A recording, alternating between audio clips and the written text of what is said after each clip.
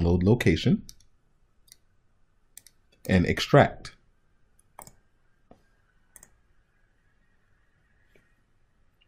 Once those files are extracted, you go inside the folder and double click on Excel point-of-sale.xls.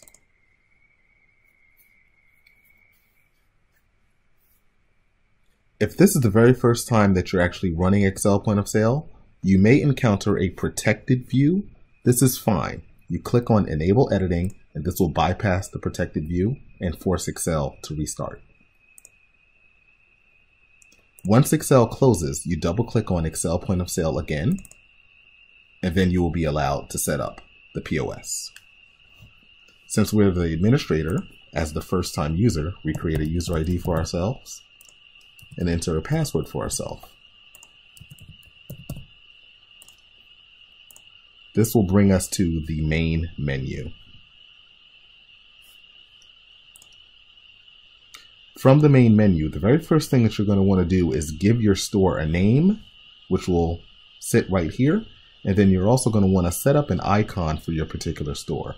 To do that, you click on Admin Settings, select your ID, enter your password, because only administrators can perform this action, and then give your store a name. Let's call this one Jason's Candy Shop, and we'll set up an icon for our candy shop.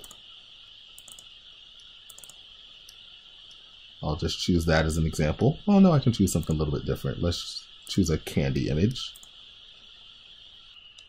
Now that we have our image set up, we can click Save. And now from the main menu, we can see that we have the branding applied. We have Jason's Candy Shop, and we also have our custom icon that actually brands our point of sale system. Next, what you're going to want to do is set up products that you want to sell via your POS. This is very simple. You simply click on Add Product, enter your user ID and password because only administrators can perform this function.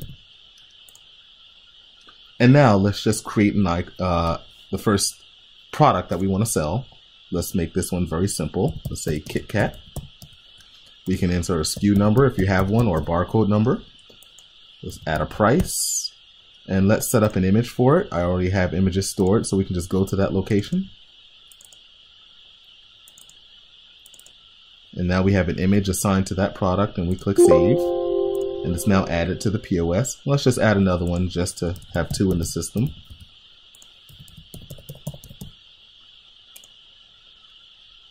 So now we have two images stored within the Excel point of sale.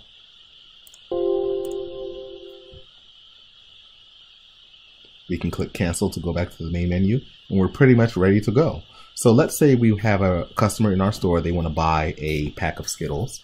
We'll simply go on to New Sale, assign our ID so we get credit for the sale. And now let's say they wanted 2 packs of Skittles. We click on that twice, 1, 2.